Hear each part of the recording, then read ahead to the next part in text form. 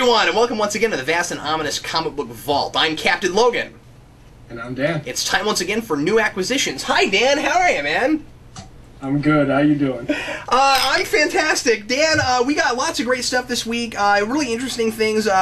First issue of X-Files came out this week. I've been really looking forward to this. And Age of Ultron ended this week. And so we're going to have lots of stuff to talk about with that book. I want to say, as always, thanks very much to Elite Comics for all their support of the show, for helping us out.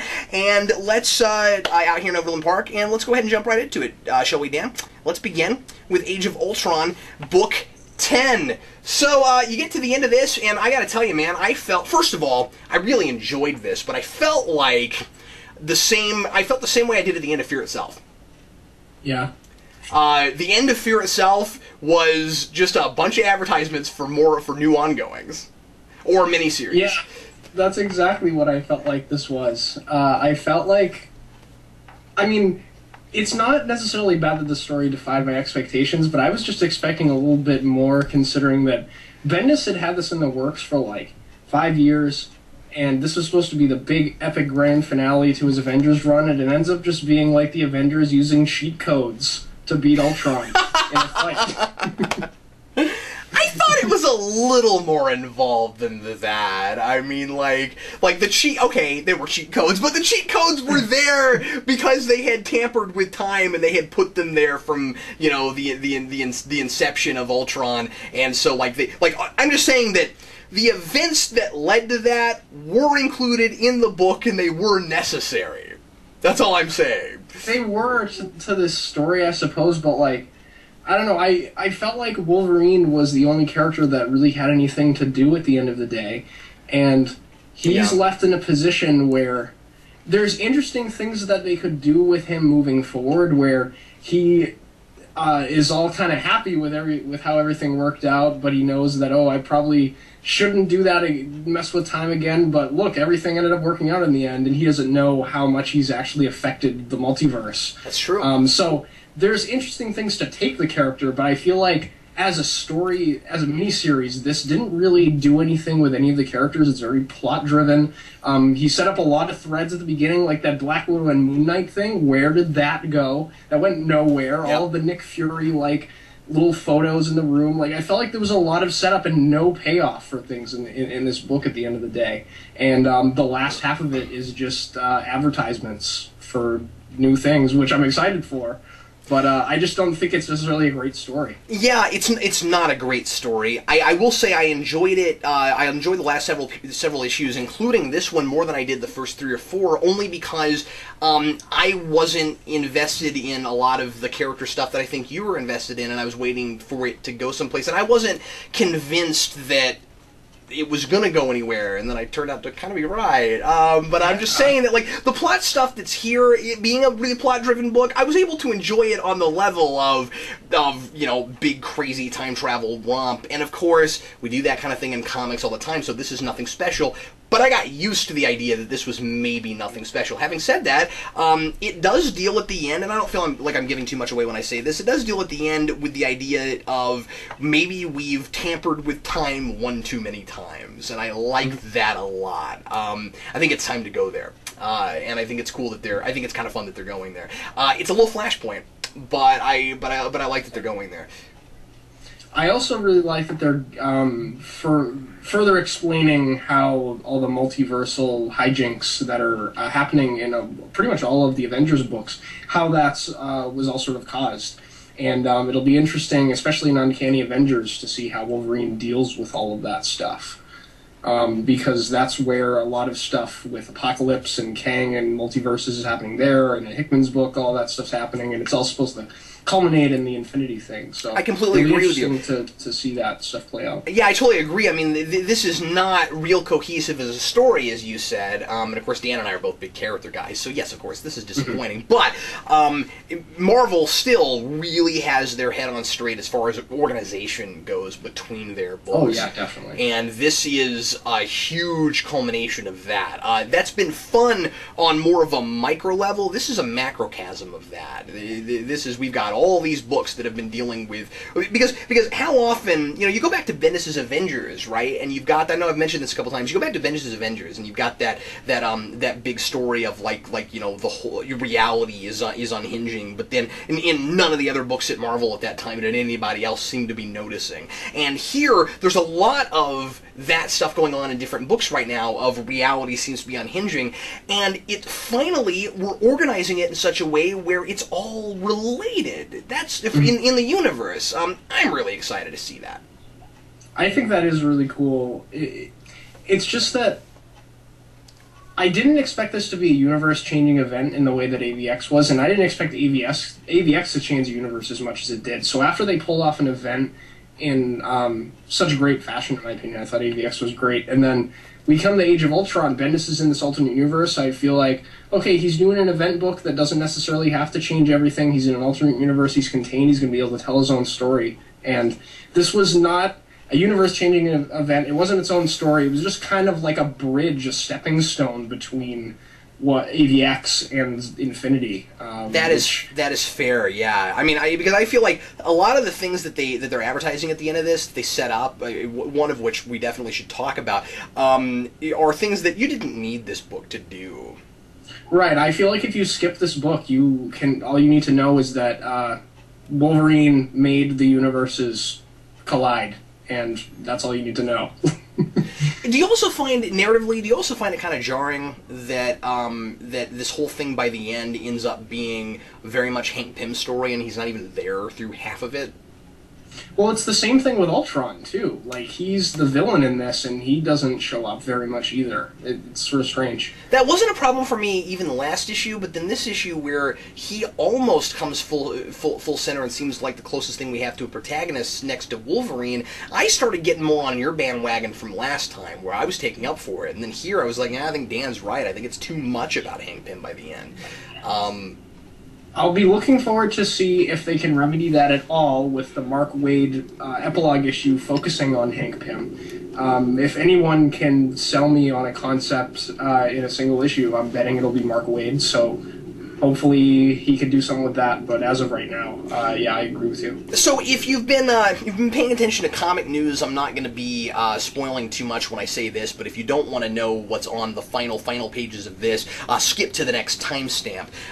So Angela shows up at the end of this, Angela from Spawn, and one thing I'm wondering about, Dan, of course we knew this was going to happen since we first found out that she was being added to the Marvel Universe, and that Gaiman won that whole court case with McFarlane. And one thing I'm wondering is, they waited a while, I think, to announce that, but, like, was that in the works when they started writing Age of Ultron, or did they force that in there? Bendis had this in the works, like, a couple years ago. So I wouldn't be surprised if his plans were drastically changed to tie into Marvel Now and this new Angela thing by the end. I loved her introduction, though. I thought it was really neat. And part of it is just because it's a great two-page spread. Her redesign is fantastic, mostly because it's not much of a redesign. I love that the ribbons are still huge and taken up like the front of the thing, and she still looks like a Spawn character. And this might just be my personal interpretation. I think she's still a Spawn character, Dan. I don't think so? Yeah, I don't think, and I think that they're going to do this, of course, without having to ever mention Spawn or exactly where she comes from. This is a universe-shattering event. And what I think happened was, I think this event ripped her from Image. That's what I think they're doing with it, because at the end of this, she says she wants revenge, she wants retribution on whoever has brought her here, and she says, I am an angel from the heavens, and I will not be disrespected. Whoever brought me here against my will, I'm coming to end you. That's what she says. That's cool. And I read that, and I might be wrong, but I read that as, oh, okay, so in the Marvel Universe, we've got all of these different, like pantheons and things, but we won't even have to deal with the Judeo-Christian stuff necessarily, because she comes from a different universe, where that stuff is all what the big god things are, man. Yeah, you're right. I wasn't even thinking about that. That's a very smart way to go about it if that's the direction that they're going. And from what you said, every sign sort of points there. So yeah, I mean, happy. I might be reading too much into it, but I really think she's the same character. I think this is the Angela we always knew, and they just ripped her from Spawn and put her in Marvel.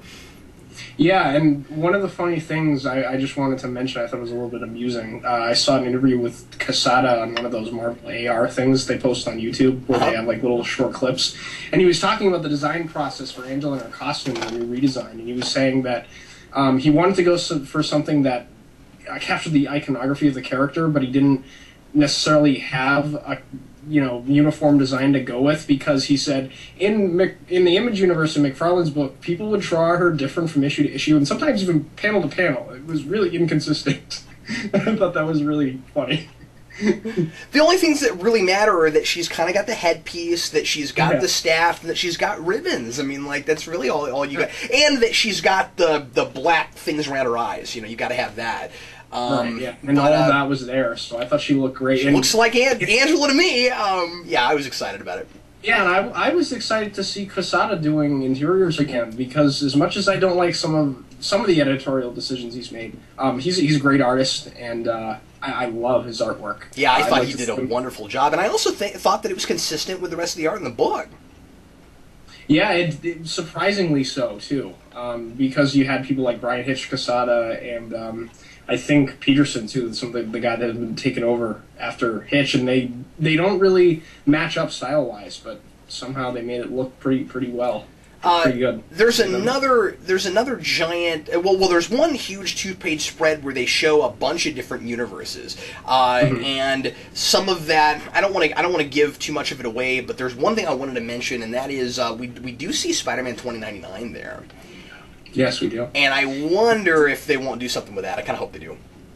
Well, Dan Slott already said that he's showing up in Superior, which I'm not going to read. So wow. Okay. Well, I might. I don't know. I don't want to read that book right now because I don't really want to support that book. I'm not loving that. But I might read that issue just to see what he looks like. Because if they gave Peter David another 2099 ongoing, I'd be over the moon. Oh yeah, me too. Well. Anyway, I'm sorry. Was there anything else you wanted to mention? We need to move on. Yeah, there was some other cool revelations, but as per Polybag, which I saved because I'm lame, I don't want to spoil anything. So yeah, let's move on. I'm sorry. Did you think I gave too much away? No, I just didn't want to talk. The Angela thing people already knew about. I just didn't want to talk about the thing we had talked about. A little bit. Yes, we'll talk. You know what? We'll talk about that when it plays in. There's going to be a book about that, so we'll get to talk about that. Yeah. So exactly. No problem. Okay. Well, let's go ahead and move on, shall we? And we'll start going a little bit faster now. I wanted to give that a few minutes because there was a lot to talk about there. Let's move on. And let me just also reiterate, yay, Angela! And I can't wait for issue 5 of Guardians of the Galaxy. Let's move on to Ultimate Comics All New Spider-Man number 24. The birth of Ultimate Cloak and Dagger. We got to see Cloak and Dagger at the end of issue 23, and I was like, well, I don't know Ultimate that well. Have they ever been in here before? And apparently not. And this is, and this gives us their new origin in this universe. What did you think, Dan? I kind of enjoyed this. I thought the characters, the little time that we get to spend with them, because Bendis is such a master of dialogue. I mean, he has these people talking back and forth for like one issue. We see these sort of stereotypical, when you think about it, teenage scenes, like them two going to prom together and things like that. But it's not done in a corny way. They have this, you can see the chemistry between them, and it's not like this really corny romantic thing going on where they it's love at first sight and they kiss after prom and that sort of thing. It's a really genuine and honest relationship, and I really like the exchanges between them. And you really buy that why they would work as a team in that way. I found it charming, and was surprised, was surprised that I did. I caught myself smiling at a prom scene, and I was like, "Wow, that's impressive. Well done, Bendis." Yeah, exactly. I did think it was a little strange that we derailed the Miles story to tell Cloak and Dagger's origin, but maybe it'll play more important into the ongoing narrative in the future. But I didn't mind having that short discourse, especially since Miles is just sort of at this stage now where he's being not proactive and doesn't want to be Spider-Man, so it's nice to not have to concentrate that on that for an issue, I suppose. I was worried he was going to be put too much in the background because of their origin, and like you, I was like, this is a little bit of a strange place to do this. Then again, if you'd done it like as its own mini or something, probably 500 people would have bought it, you know. So I mean, like, I kind of get that it had to go somewhere, and that Cloak and Dagger, and it's also fair because Cloak and Dagger are often Spider-Man characters, so yes, I was more okay with that.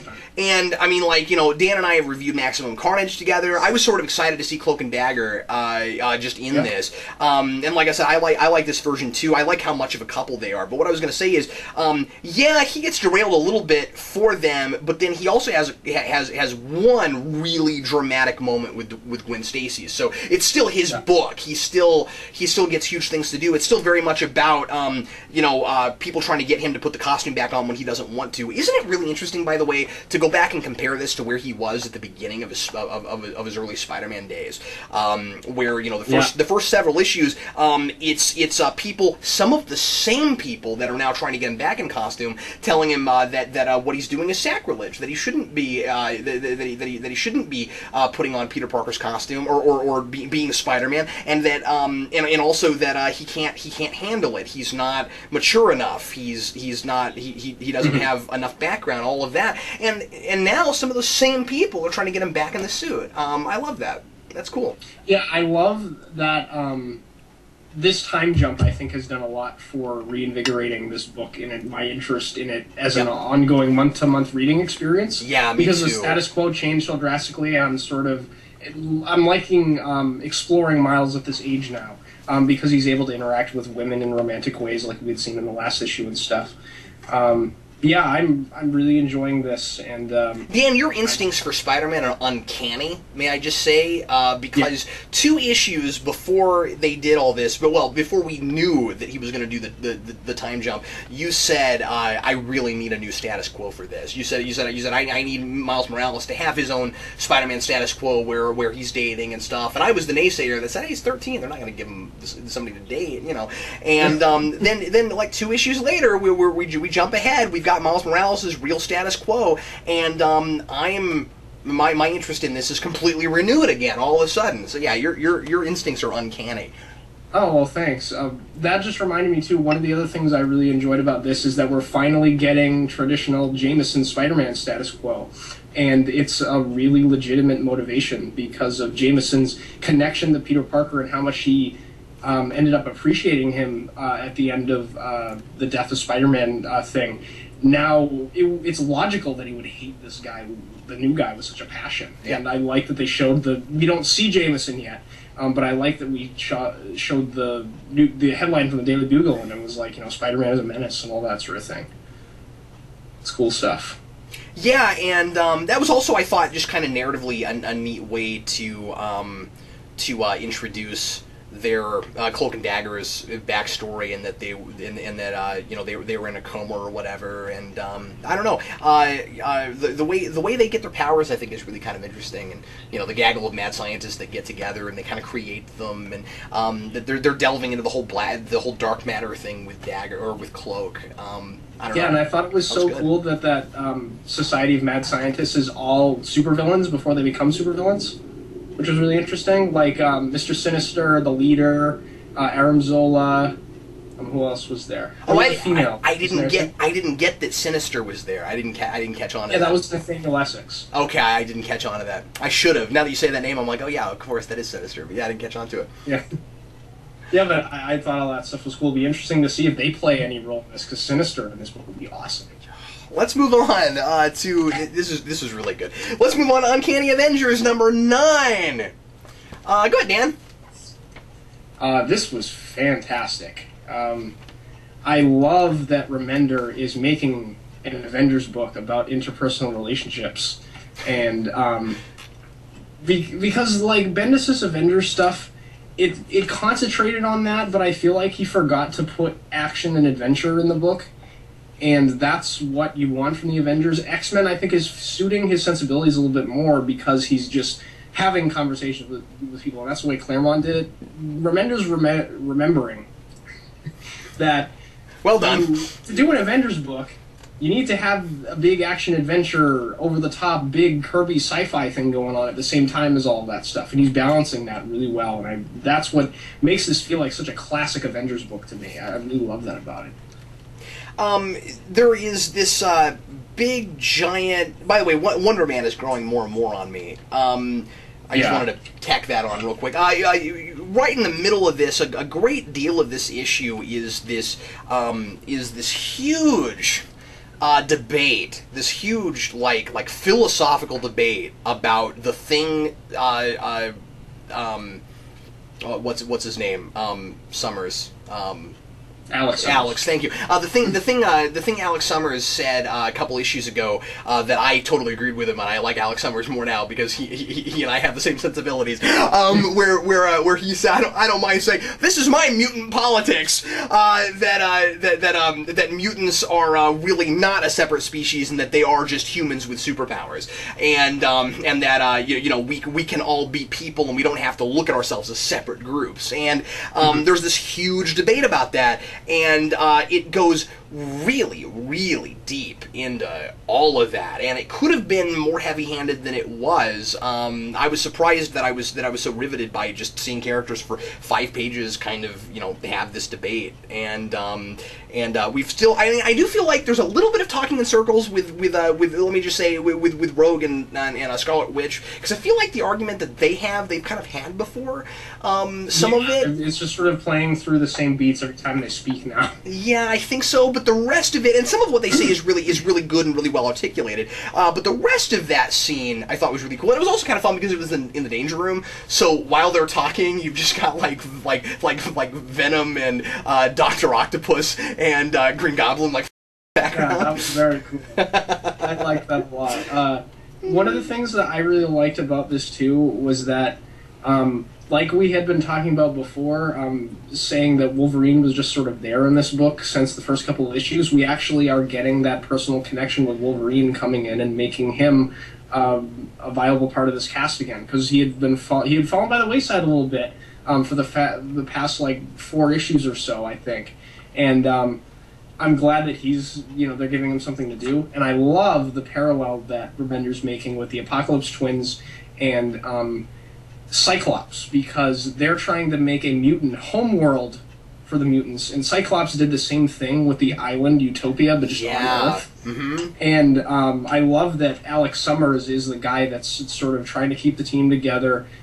His ideas are totally contrary to the Apocalypse Twins, and they're going to win if Alex Summers' ideas don't win out, and those are also Cyclops' ideas. So it's almost like this is Alex Summers' book, which is a really interesting thing. And the Apocalypse Twins and Kang's, the plan has been all along, separate the mutants from the humans, and then we can accomplish anything. The idea is this really. I mean, I feel like from their perspective, these really are the same people, and all we got to do is split them up, and then we can win. And so it's almost as if they agree with Alex Summers. You know what I mean? And that's the reason they can win, because all they have to do is create this animosity between these two groups and make them have to choose. I feel like the whole message of this book is we don't have to choose between sides in situations like this. I feel like we can fight, as human beings, we can find common ground. And it's a good message, it's a good uplifting message, but then the question is, will that actually win out at the end? Because right now, things are not looking quite that rosy, right? And again, that's been what they've been saying for the last several issues. Let's find a way to split them up. And then I feel like with the giant argument, I almost said fight, but it's not a fist fight. The big argument between Wolverine and Captain America. Boy, they haven't been getting along since AVX, have they? Wolverine during AVX. Wolverine, yeah, he threw him out of a plane. They're not getting along. Wolverine and Captain America. It's interesting to see that, without giving too much away, that Captain America seems to be somewhat. I'm getting to the point where I can almost fault him for helping out the Apocalypse Twins' plans. If he's not careful, wow, I don't know, it's very involved.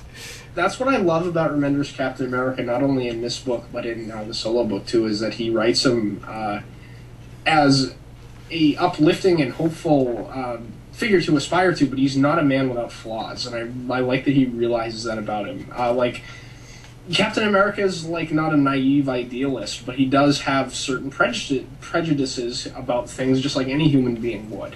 And I really like that Remender realizes that, and Steve Rogers isn't perfect. I just wanted to mention an amusing little detail before we move on. Did you catch that while Rogue and Scarlet Witch are arguing I laughed out loud, that while they're arguing about all this really heavy philosophy, and I'm supposed to be, and I am involved, but I'm supposed to be really invested in what they're talking about, and then in the background, you've got Wonder Man fighting this fake Venom. And there's this page where like just behind this dialogue you keep seeing Wonder Man in these really epic poses fighting holograms, and then you turn the page and on one panel Venom is like standing over him, and then in the next panel he's got him in like a chokehold, like right behind them while they're talking, and it was just really funny to me. I found it interesting that Wonder Man didn't get involved verbally in that fight at all and just fought the holograms, but said he was a pacifist. Especially because he's a pacifist. Yeah, I guess that must be how he lets off steam or something. That was really funny. Let's go ahead and move on, shall we, to IDW. This is our dual IDW book this week, and this is our last book together, then we'll go to solo stuff.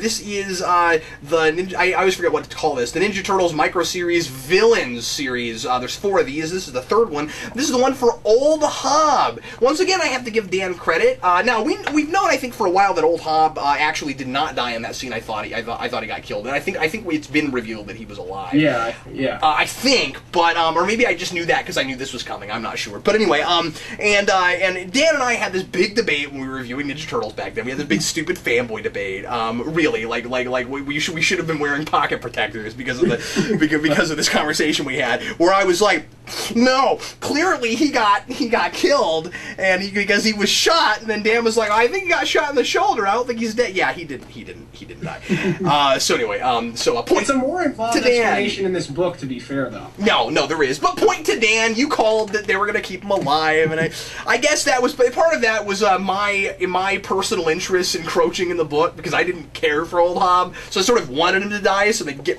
rid of him. Yeah. This though made me like him more. What do you think, Dan? I thought this was actually really pretty good.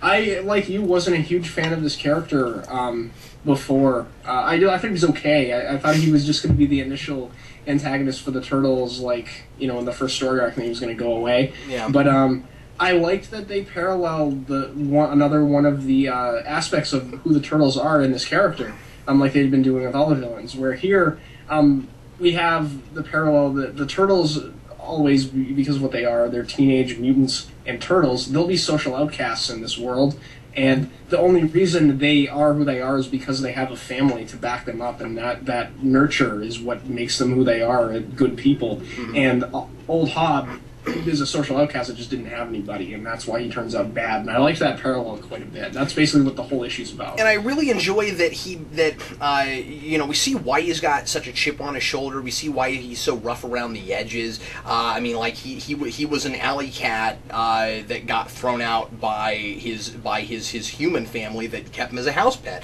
and so he was like this before he was mutated. I think it's kind of interesting, by the way, that in this version these characters kind of have some of the personality that they had before they get mutated, and it's kind of interesting. It's giving you the sense because obviously animals aren't as sophisticated as humans, but they have feelings and they do change. And if you have a cat that was because I knew someone with a cat like this once, where like it was cared for well for a while, but then it got an owner that was really bad to it, and bad things happen to it, and so then like once this lady I knew that got this cat had this cat, it wouldn't go outside anymore. Yeah, I mean just like people, they have feelings and they can change, you know, and so it's kind of neat that they keep some of that with them when they get mutated and they become personified.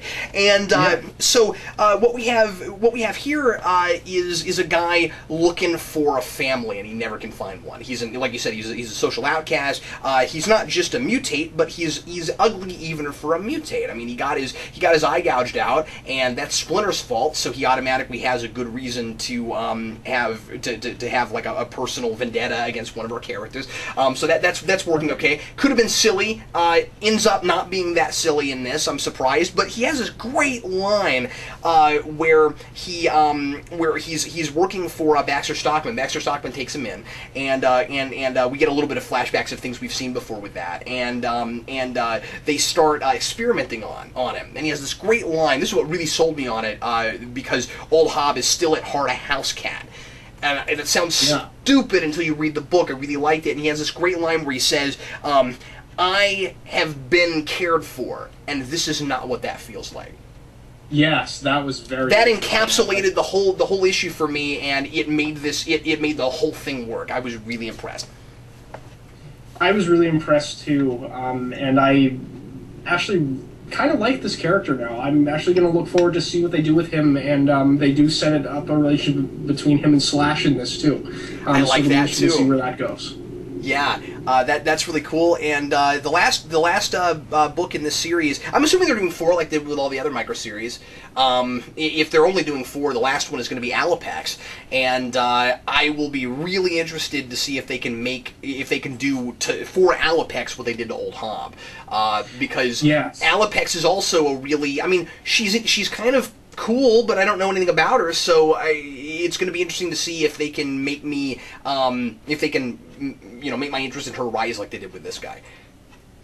Yeah, and it's very cool that literally all of the villains are going to probably be fighting each other in this City Fall thing. And maybe they're setting up a big villain team-up between Shredder and Krang and everybody to fight the Turtles, because that would be really cool, too. Yeah. I'm just excited about everything IDW Turtles moving forward. It's such cool stuff. All 3 of these have been really good so far, and they're not all by exactly the same people. I think Burnham did the first 2, but then this one is by a writer I don't know, Jason Caramella. Are you familiar with his work? I'm not familiar with his work at all, but I really enjoyed this. I wouldn't be opposed to him getting another microseries issue in the future or something. If he is, and I'm ignorant because I don't know him, but if he is like brand new or hasn't done much work, he's worth a second chance. He did quite a good job with this. I agree. I thought the art was pretty good too. Yeah. I'm not familiar with the artist either. Yeah, and consistent with what was done with the other 2. I was a little bit. The only complaint I have about this at all, and it's not even much of a complaint at all. I just thought of this, Dan, is the first 2 books there was somewhat of a narrative connection between them, and this one really had nothing to do with the other 2. That's very true. Agreed. Not a big deal, but I did think it was. There was the connection to Baxter Stockman in the past, but it wasn't like a present connection. Yeah, that's true. Maybe that's how they were trying to connect it, but we didn't get a present connection between the first 2, so. Right, exactly. Dan, let's move on to solo books, shall we? What do you have for us, Dan? I have the coolest thing in the world. This is Indestructible Hulk number 9 by Mark Waid and Matteo Scalera, and this is a team-up between the Incredible Hulk and Daredevil, the Man Without Fear. These are... What? No, it's not. Is it really? Yeah, so look at the cover with Matt Murdock and Daredevil on his shoulders, like The Angel and the Devil by Paulo Rivera. This cover is amazing. I wish I'd read that this week. That's awesome. Yeah, it's very cool. Alright, so Mark Waid does this really cool thing where he makes the Hulk and Matt Murdock the coolest like buddy cop duo ever. Where he basically does what was done with Tony Stark and Bruce Banner in the Avengers movie and makes that relationship work with Hulk and Matt Murdock, and they're really compatible characters, and I never would have thought of it that way before. These 2 guys are the darkest, most tortured souls in the Marvel Universe, and they both sort of have this bleak they had this bleak outlook on life before. It's no coincidence that they're both being written by Wade now, and they both have a more optimistic look on things. But it's this really interesting relationship where, like, Banner and Matt Murdock are both, like, want to accomplish the same thing, but Banner's the really nervous guy and Matt Murdock's the confident and cocky one, so they play off of each other like Stark and Banner do in the Avengers movie. It's a really fun relationship to watch, see play out. And he uses Daredevil's powers really interestingly in relation to the Hulk, where because Matt Murdock can hear heartbeats, he can sense when Bruce Banner is getting angry. So he can help gauge, you know, how the Hulk is feeling and stuff like that, and that makes him able to communicate with the Hulk, because he says the Hulk doesn't communicate through words, he just reads feelings. And that's why the Hulk would always listen, supposedly in this book, why the Hulk would always listen to Betty Ross when the Hulk was Banner, because the Hulk responds to the feelings of people that Banner trusts, and that's in his subconscious. And Matt Murdock, because he's Banner's lawyer in this, he trusts him, he's paid to do that. And there's all this, like, parallels drawn between Matt Murdock keeping Banner's interests and minds on a personal level as, like, a friend, and S.H.I.E.L.D. keeping his interests in mind in the interests of, like, you know, us as a country, but, like, in a collectivist sense. It's really interesting. There's a lot of cool stuff done here, and I really, really like this. This is kind of like Hulk team-up book so far, except for the first arc, but I don't really care, because this is great stuff. Mark Waid is the man. Is Waid gonna... Well, it is kind of neat that he's not trying to do exactly the same thing with Hulk that he did with Daredevil, right? Where it doesn't have to be like some huge, giant, sprawling mystery for 45 issues or whatever. Right, yeah. It's just sort of like fun little adventures, short arcs in the life of the Hulk. It's really cool stuff. Is that just a one-shot, or is he doing more with Daredevil in that? This is a 3-part arc. Oh, that's exciting. Yeah, yes, very cool. I'm really, really excited. Well, I'm going to go on to a book that I was really, really stoked for, Dan. This is X-Files Season 10, number 1. This season thing is a big trend right now with comics going after... I've noticed that, yeah. Ended or canceled TV shows. And I think it's interesting that this whole trend began with Buffy. I'm not sure if there was anything else that ever called itself something season whatever post. I really think Buffy was the first thing that did it. Yeah, I can't think of anything before that, but then again, I wasn't really following it. So. And at the time, it was just kind of a novel idea. It was you know, let's see what it would be like if the TV show kept going. And with that, it was kind of cool because it wasn't like, oh man, the show got canceled, so we've got to continue it in comic books. It was, well, this never would have happened, so it's almost more fun, right? Well, now they've done it with Smallville, which is the same sort of thing. Smallville was finished in 10 years. It didn't get canceled. You know, imagine if it was, well, we can't do an 11th. And then X-Files had the same thing. You know, it was finished in 9, and now it's X-Files Season 10. Dan, I wasn't blown away by this, but I liked it okay. I don't think it... this is one of those things where I'm having a really difficult time forming an opinion based on just this issue. And you and I were discussing this a little bit before the show started, and I said that it was a little bit like, well, you mentioned Ninja Turtles, and I had the same thing where we now think that this is one of the best things since sliced bread. But after the first issue, we were both like, well, it didn't get real far. I'm not real sure how to formulate an idea about it. Give me a couple more issues. The craft was well done, but it wasn't like I was super invested in the world and the characters after that first issue, as I did later on. I felt there the way I felt here. Here, I feel like I just read the first 10 to 15 minutes of an X-Files episode. That's about how much I feel like I got in this first issue. That's not to say that there's not enough ground covered in an issue. I'm not saying that the pacing is bad or anything. I'm just saying that I didn't get quite enough to really formulate an opinion about it. I'm recommending this book. I enjoyed what I read, but I'm gonna definitely buy the next couple issues, see where it goes. Basically, we're leaving Mulder and Scully off, kind of where they were at the end of season 9, and here they're using other names. Now I haven't seen the last episode of X-Files since it aired, so that was a really long long time ago. And I'm actually in the middle of watching X-Files right now, but I'm in the middle of season 7. I haven't quite gotten to the end yet, so I forget exactly where we're at the end of that show. So I probably would have appreciated this more had I watched the finale again. And anyway, I'll catch up, and then I'll probably like this more, is my guess. But basically, here they are. I want to say they're pretending to be a married couple. They're using the same last name and they're living together. I don't think Mulder and Scully are actually married. And in the X-Files movie that came out a couple years ago, they weren't married, and they weren't even living together anymore. And they were calling themselves Mulder and Scully again. So something had to have happened between this and that. And anyway, so. That's that, but that's where we're at, and someone has figured out they're not working for the FBI anymore. Somebody is trying to get not just the X-Files, but people who have worked with the X-Files before, and the X-Files, of course, nobody's working on them right now, and they've been closed, and so this is one of those stories where they're eventually probably going to get opened up again because someone goes after them and tries to open it again. And there's these really creepy hooded guys that go after Dana Scully, and also go after Director Skinner. And there's this really creepy scene because it's X-Files, so you need some total creepy, right? Where Skinner gets attacked by them, and he maybe gets killed, maybe not. I'll let you read it for yourself. But anyway, I really don't want to give anything away. It's X-Files, you know. And then there's interesting character stuff, like Mulder is writing his memoirs and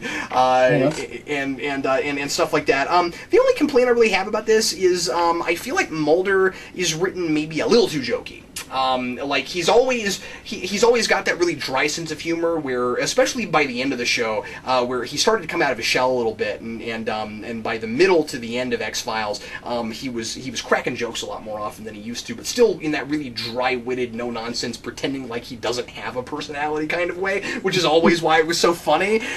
Here, I think they kind of lay that on a little bit thick, but he says some things that are very funny. And I like that Chris Carter was actually involved with plotting this. I don't know to what degree, but it's very much like the same thing we've got with Ninja Turtles, where you've got a creator that's actually working on the books. So I'm glad they got Chris Carter working on this.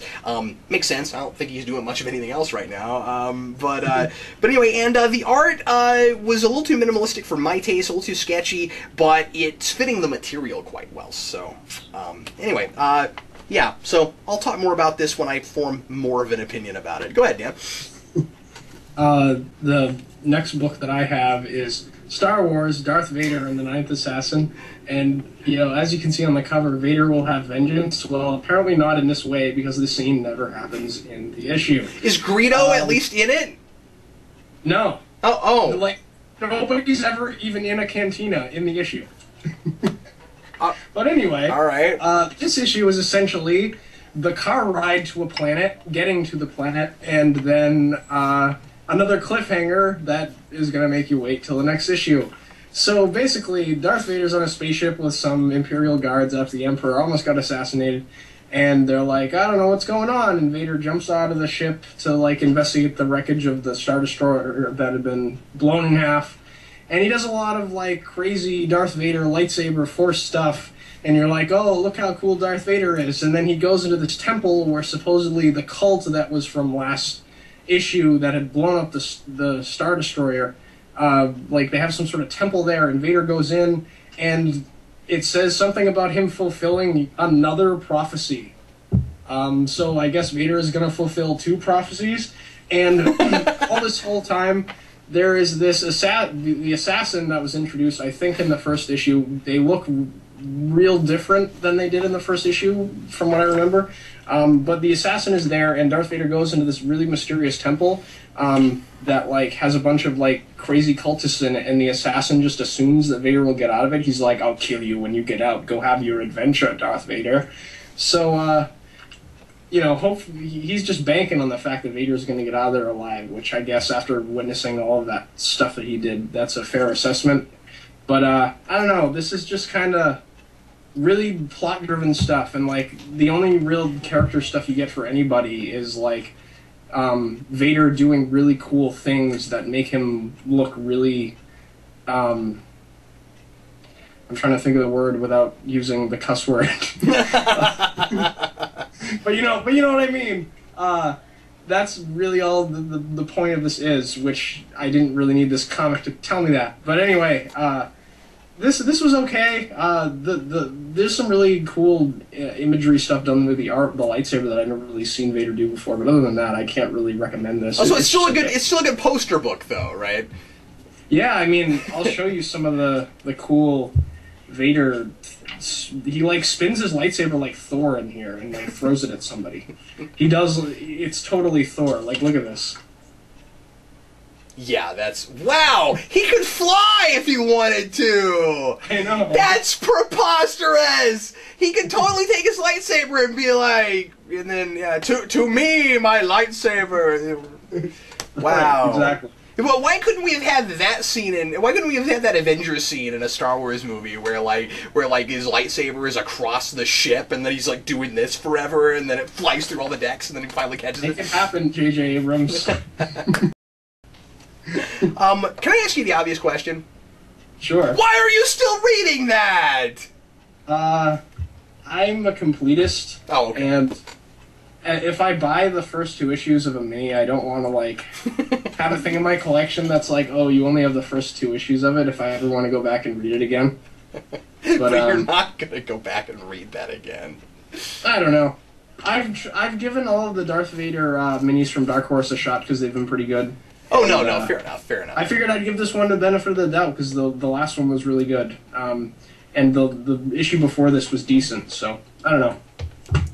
I'm 3 issues in now. Might as well go all in. Oh yeah, no. You're at the point of no return, I think. The next thing I've got is Supergirl number 21. Beware the Girl of Steel, Dan. Gee, I wonder if you wrote Girl of Steel on this book just because Man of Steel came out last week. I wrote on that book that was supposed to be called Man of Steel, but they named it Superman Unchained instead. By the way, I would totally be okay with a Supergirl book called Supergirl: The Girl of Steel. Well, actually, now that I'm saying it, it sounds like it would sound terrible. Well, whatever. Anyway, so I don't entirely understand what this cover's about because there's not really a great deal of wrath happening.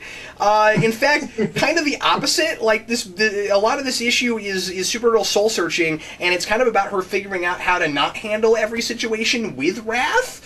So, because that's been her whole thing in this series, is she solves problems by punching stuff because she's got she has a bad temper, which is one of the things I kind of enjoy about her. She's really spunky. She's got a bad temper, and she's and you know, she's really upset because her planet got blown up, and from her perspective, it was only a few months ago, and you know, we still got all that going on, and so you know, she's on this planet she doesn't want to be on, and she just, you know, she doesn't have any patience, and she punches stuff. But then there's this great panel in this where she has the, and then I'll backtrack and tell you what the actual issue's about. She has this great point in this where she's somebody attacks her. I won't give away exactly what the situation is. Somebody attacks her.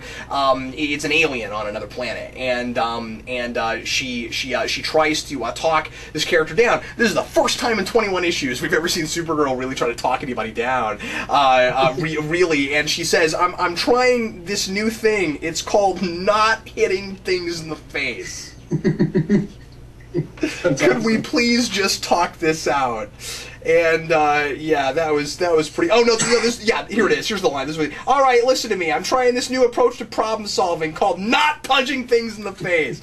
I really enjoyed that. Anyway, so. Boy, I'm really liking this book again. A couple issues ago, I was kind of not sure about it with the whole Power Girl thing. I'm right back on board again with this. One of the things I really like about this Supergirl is, or about the status quo of this Supergirl living on Earth, is that her best friend is Silver Banshee. Which I just think is really kind of cool. Not that her best friend is actually Silver Banshee, it's that her best friend is a human who has Silver Banshee stuck in her subconscious, and there have been times where Silver Banshee has come back out, so like she's like a werewolf with Silver Banshee. She's got this demon in her, and she even has this line with Supergirl where Supergirl is, I wish Spawn had a friend like this, because Supergirl is complaining. Spawn doesn't have friends. Supergirl is complaining about how much she hates living on Earth, and how Earth just keeps throwing her bad apples all the time, and now she's sick because of the kryptonite thing, and she's still sick. She's still trying to cure herself from that kryptonite illness that she's had for 3 or 4 issues now, and after Hell on Earth, and then like she's complaining that, like, the only boyfriend she's ever had turned out to be evil because of hell and all of that. And Silver Banshee says that thing I always wish somebody would say to Spawn, which is basically cry me a river. I think actually the line she gives is vine me a vineyard, which I sort of thought was, or wine me a vineyard. And she says, that's awesome. Yeah, and she says, look, we've all got demons. She says, I literally have a demon, you know? And I mean, like, this is Supergirl complaining to freaking Silver Banshee about these problems. But anyway, so that was a really neat scene. And then Supergirl decides, well, I don't like living on Earth anymore. I'm gonna go see what else is out there because I'm throwing all these rotten apples. So she runs off to this other planet where there's this alien that might be able to recreate Krypton from Supergirl's memories of Krypton, and that's kind of where we're left at the end. This whole thing, this whole book has. And this is somewhat of a slight against it. It's also sort of a quirky thing I'm enjoying. It's a little bit like Star Trek Voyager, where because the premise of the show is a starship stuck in another quadrant, every other episode sometimes it feels like is like here's this thing that can get us home. Oh wait, no, it can't. And this book is just like that. It's like here's contrivedly yet another thing that maybe can bring Supergirl back to Krypton. And it's kind of surprising that the first planet she comes upon, people know what Krypton is. But anyway, by and large, I really enjoyed this, and I'm kind of back on board with this series, and I think I'm gonna keep. I keep getting this sporadically, and I think I'm probably back on board with it. Go ahead, Dan. I find it really funny that Supergirl now has an evil ex-boyfriend. And he's Kryptonian. But no, I'm talking about like Scott Pilgrim, how he fights evil ex-boyfriends for that whole book. Yeah, that's a good point. Yeah, she kind of does. Except that she won't have to deal with that probably because right now he's living in the past. So you know, because that was hell. You know, at the end of Hell on Earth, he actually gets stuck in a vortex and goes back to Krypton in the past. So I don't think we'll see him for a while anyway. But anyway, go ahead, Dan. The last book I have on the agenda is New Avengers #7. This is by Jonathan Hickman. And we have Mike Deodato doing the art duties instead of Steve Epting. I think Epting's taking a little bit of a break, and Deodato was switching off art duties with him. And this issue was absolutely fascinating. Hickman's continuing to do this really interesting thing that I didn't really think I would be all that on board with. It's basically like taking these characters to the darkest place possible you can take them, but he's justifying it. I'm not one of those guys that like needs to see like the dark and grim deconstruction of superheroes all the time, because I feel like it's been done well already in very well in a lot of places, and that's what they've been trying to do since Frank Miller and Alan Moore wrote comics in everything. But this is really engaging. We have multiple plots going on through here, but they're all really engaging. The main one is this kind of Cold War that's going on between Wakanda and Atlantis after AVX, where Namor had destroyed the capital city of Wakanda, and now they sort of hate each other, and they're spying, and there's all this animosity between them. And Black Panther and Namor are sort of discussing the whole thing, and because Black Panther is no longer the king of Wakanda, I think his sister is the queen now, he doesn't really have any say into how this war is going. And they're sort of discussing how he would handle it as king, and Namor is saying maybe he doesn't have the backbone to rule because he's too benevolent, and he's naive, and he doesn't see the world in the way that a king should. And it's this really interesting and engaging conversation about how benevolent a king should be, and what he should do, what he should sacrifice in the interest of his people. And I really liked that conversation. And then there's this really interesting other conversation we have between Reed Richards, Doctor Strange, and Doctor Doom in Latveria. And Victor had invited Reed and Steven over for dinner because at the end of last issue, where we had that incursion and there was that invading army in Latveria, Dr. Doom had acquired a piece of technology from that world, the warriors that had been invading them, and he's asking Reed about what's going on, and he wants to basically know, like, why were you here? Why were these people invading my country? And Reed won't tell him, and Dr. Doom's like, look, I'm trying to protect my people. I have the right to know if there's some sort of threat going on, and the heroes won't reveal anything to him. And it makes Reed and Dr. Strange sort of look like the bad guys. Like, Dr. Doom's the truth seeker in this situation. He's the guy that wants to find out the real truth about what's going on in the world. That's really interesting. It almost makes Dr. Doom look like the good guy, which is a sort of interesting thing. I don't know. I'm really enjoying how Hickman's taking these characters and sort of turning everything they thought they knew on their head through these really dark situations. It's really interesting stuff. I really, really enjoyed this. Oh, that sounds really good. I'm gonna catch up on that series really soon. You should. I think you would really enjoy it. The last thing I have is Batman and, what I like to call Batman ampersand, Dan. Batman and Batgirl, number 21.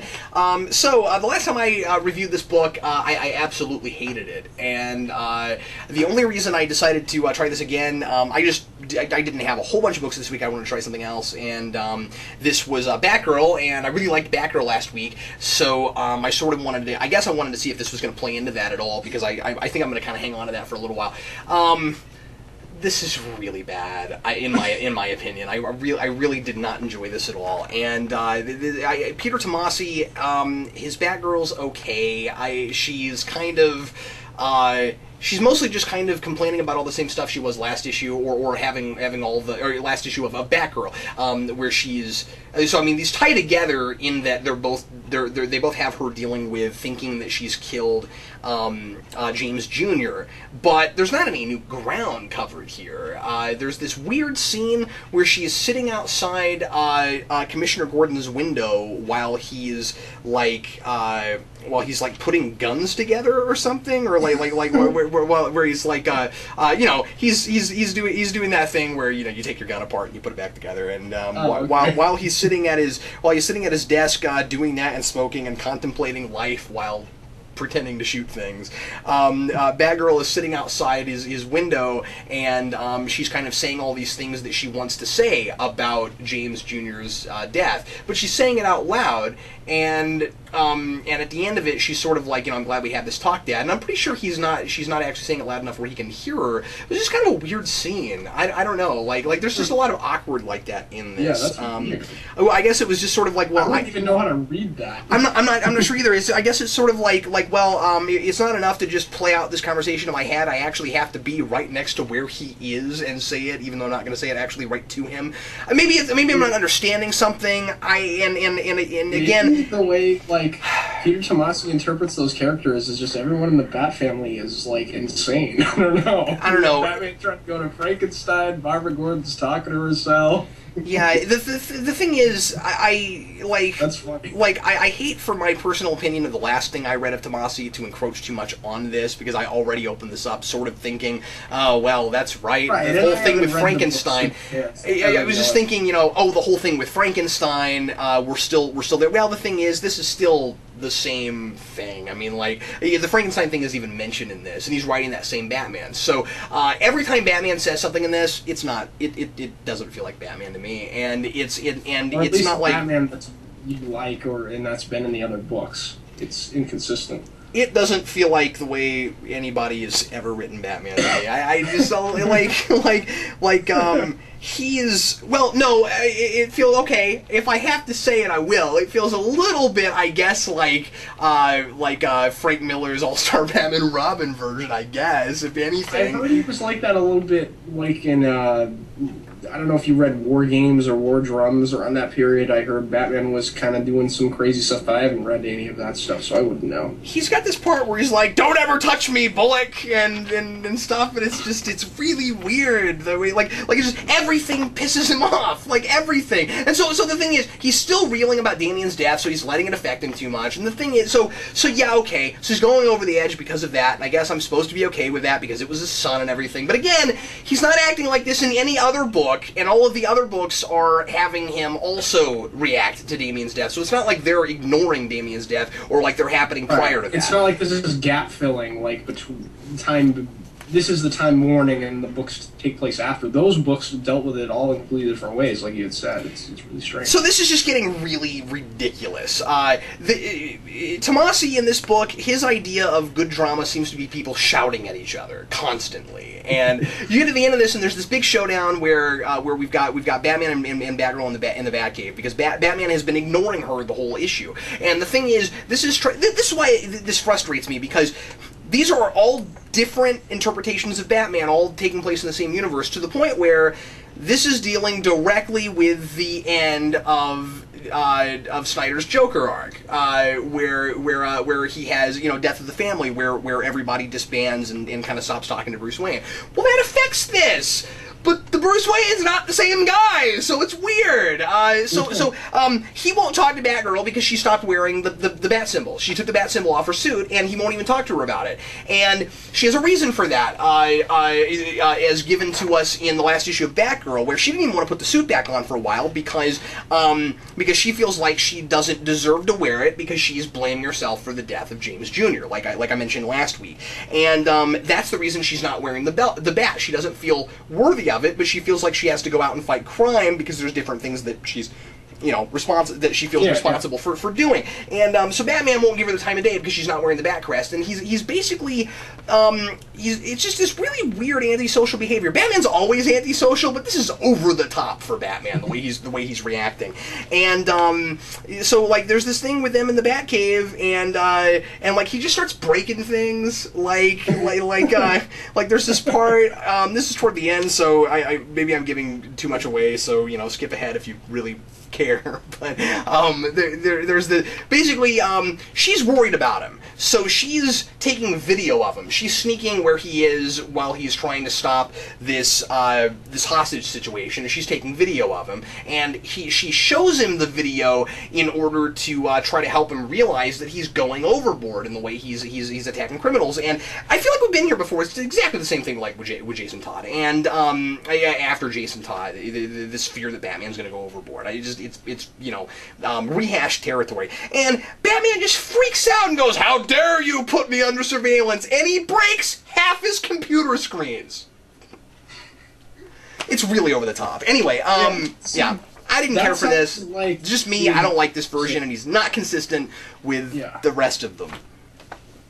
That sounds exactly what I expected the Batman books to be for like a year after Damian died, and I was not really looking forward to that, so I don't really have any interest in checking that book out if that's going to be the premise moving forward. Yeah, that's what it is. It's absurd. Anyway, sorry, I cannot recommend this. This might be somebody's Batman. This might be Batman, what some people really want. Hey, what would it be like if Batman went over the edge, where he had it reeled in, but then he just doesn't know how to. But I mean, he's passive aggressive, and I just I don't like my Batman this passive aggressive. So whatever. I didn't think it worked. Dan, let's go ahead and go on now to Book of the Week, shall we? What is your favorite book for the week?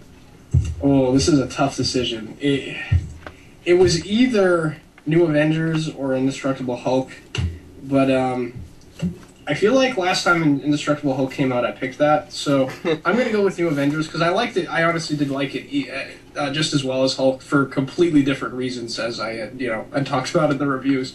But this book is just continuing to be one of the most engaging and thought-provoking superhero comics I've read in a long time, and it's character-driven. It's not long-form Hickman, a standard fare sort of confusing stuff until you read all of it sort of thing. And I really like that about it. It's really accessible, so highly recommend this series. It's great stuff. Before I tell you my pick of the week, I feel the need to remind everyone that pick of the week is entirely subjective, and that I am not choosing the thing that I thought was the most thought-provoking or best character piece. I'm picking the book that made me smile really big a couple of times, and so this is bizarre, but I'm picking Age of Ultron book, Dan. I really am. And Dan's like, why are you picking that book? I can completely understand, because Angela's a big deal for you. Yeah, and of course I knew she was going to be in this, but the way it was there was really exciting to me, and there were a couple other things that made me smile real big that I was really excited about. So I'm not sure if this is absolutely not the best book I read this week, but it was the one that got me giddy, and sometimes I feel the need to pick things based on that. If I had to pick what I thought was the best, character thing this week, probably Ultimate Spider-Man. Actually, yeah, would Spider-Man was probably be the thing I would pick. But yeah, the thing that I had the most fun, like 15-20 minutes with, was Age of Ultron this week. Well, everybody, thanks as always for watching New Acquisitions, and if there's anything you'd ever like to send us to review on the Comic Book Vault, you can always send that to our P.O. Box. That's Geekvolution, P.O. Box 14183, Lenexa, Kansas 66285. Dan, thanks for joining me as always. Thanks for having me, as always. I had a great time. I really appreciate it. We'll do it again for you next week. And if you're ever in the Kansas City area, why don't you check out my favorite comic book store in the area. It's Elite Comics in Overland Park, Kansas. They're helping us out with the show, and so I want to mention them to you again. Thanks very much, Elite. Sure appreciate your help. And as always, I'm Captain Logan. And I'm Dan. Happy reading.